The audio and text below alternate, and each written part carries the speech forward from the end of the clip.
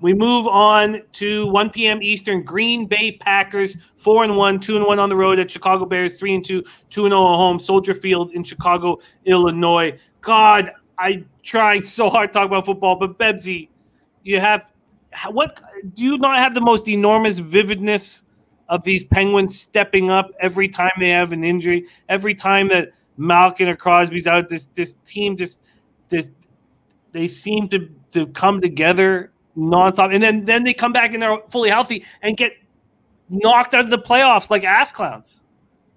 Yeah, it's very bizarre. It's reminiscent of that 2001 Toronto Maple Leafs team that played most of the playoffs without Matt Sundin and dominated. And then they were like, well, when Matt Sundin comes back, we're going to win the cup. And then they of course, got ousted by Carolina that got swept by Detroit. But that's ancient history. That's 20 years ago. What the hell am I talking about it for? Let's move on. Birdie says, then why didn't you bet them? In fear, but I did bet the first period under 1.5, which you have to admit correlates perfectly with the Pens stepping up and the Lightning not. So you have to give me the benefit of the doubt there. I did bet the first period under 1.5 with a plus line. That correlates with Penguins playing well tonight. Packers come in off a wild 25-22 overtime win at Cincinnati. Mason Crosby missed 3 straight potential winning field goals before hitting a 49-yarder in overtime. It was absolutely crazy. It was Evan McPherson missed 2 field goals. The whole thing was absolutely crazy. Let's take a look at the market move in this spot. This total opened up at 46. It's now at 45. Let's move over to the Packers. Open up -3.5. They are now -4.5. Mason Crosby had converted all 6 field goals, 11 PATs in the first 4 games. Rodgers, 27-39 for 344 yards, 2 touchdowns, 1 interception. Devontae Adams was excellent. 11 receptions for 206 yards, 1 touchdown. Aaron Jones, 14 carries for 103 yards. He looked like a boss. And so did A.J. Dillon. A.J. Dillon ran 8 times for 30 yards, then caught 4 passes for 49 yards and a touchdown. He's a truck. Packers got 3 sacks, 8 quarterback hits on Joe Burrow.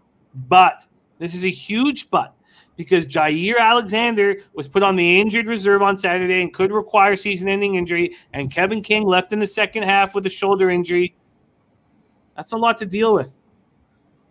Lucas Patrick started in place of center Josh Myers. Myers is again listed as questionable this week, and guard Elgin Jenkins was inactive last week, is listed as questionable this week. Cindy plays horses rolling with us. It was great to cap NHL with you today, Cindy. Thank you so much for joining us. Bears coming off a 29-road victory over at the Raiders. The Raiders were clearly reeling over the controversy surrounding their head coach. So I don't know what to make of it.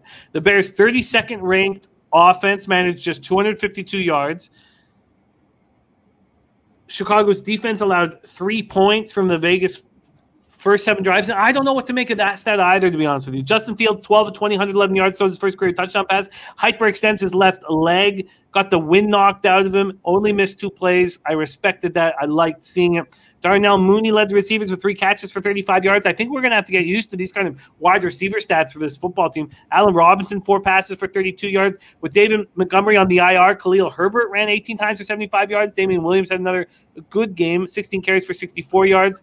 Roquan Smith, 10 tackles, 1 pass deflected. Khalil Mack looked good after facing injury concerns, 8 tackles and 1 sack. They recorded 3 sacks and 4 quarterback hits. Right tackle Jermaine Ifedi left in the second quarter with a knee injury. I couldn't find an update on him. Linebacker Caleb Johnson also went out with a knee injury, no update. Backup linebacker Jeremiah Atochu injured his pectoral muscle. He's listed as out.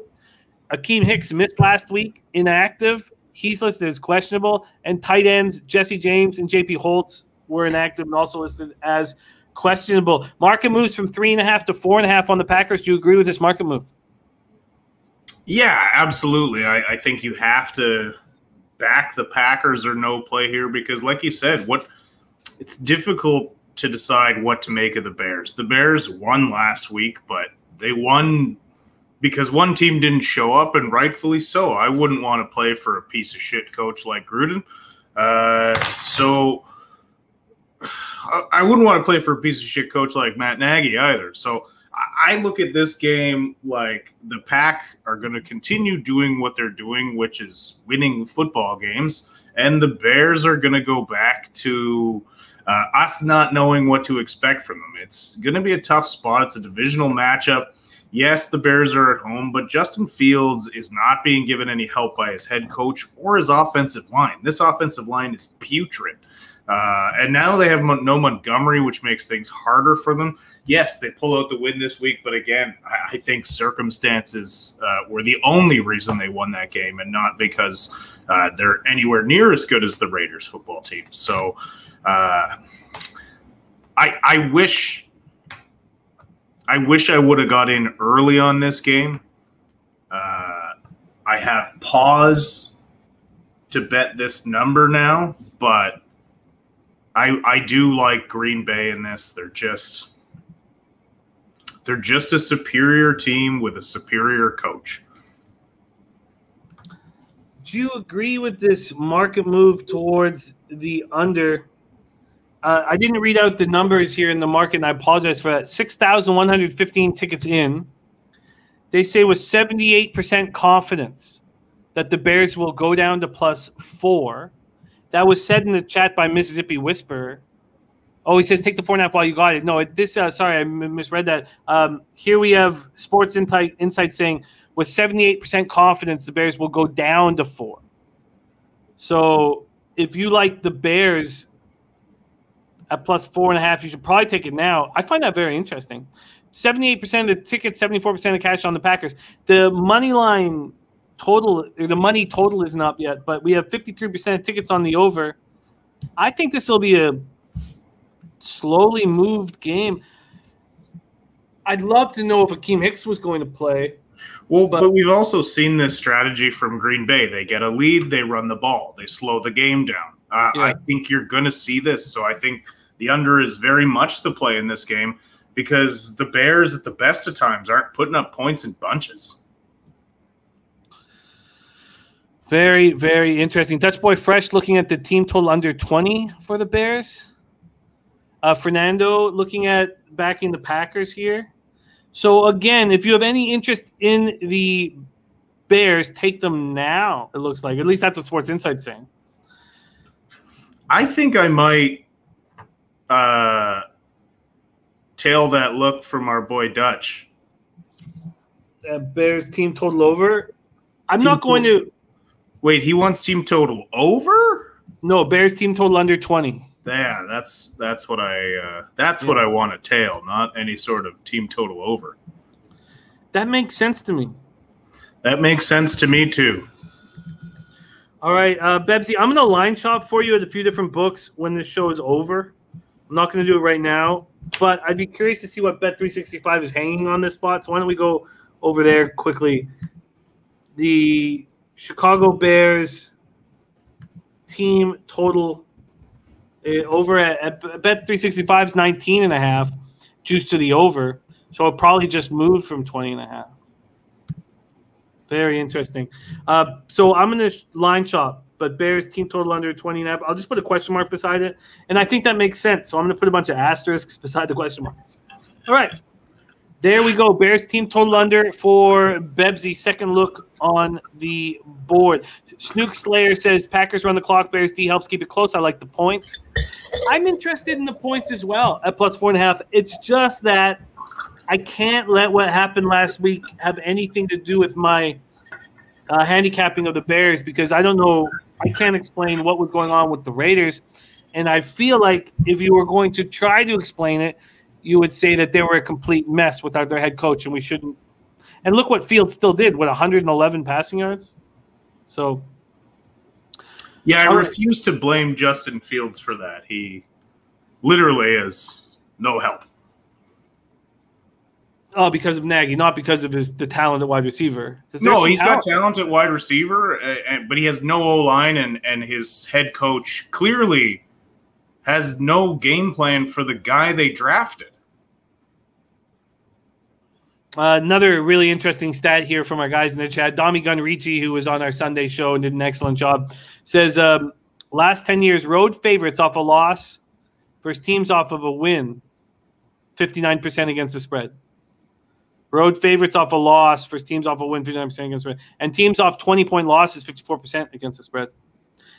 Arthur Mead looking at New York Giants team to London. We're going to get there soon. Eric Chang says Packers defense is pretty awful and hurt, though. Will it play a factor? I don't see how. I guess the issue is their real problems are in the secondary, and can Justin Fields take advantage of them? You know. Can Matt Nagy take advantage of it by dialing up plays for downfield? I don't think so. Sorry, I had a little mic there. I hit the cord.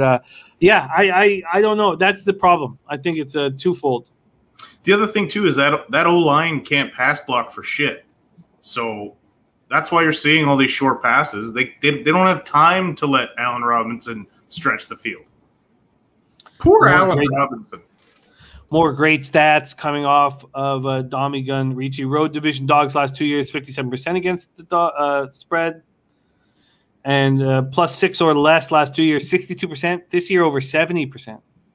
All right, let's move on from that spot. I've still yet to move on the card, but that team total under for the Bears makes sense.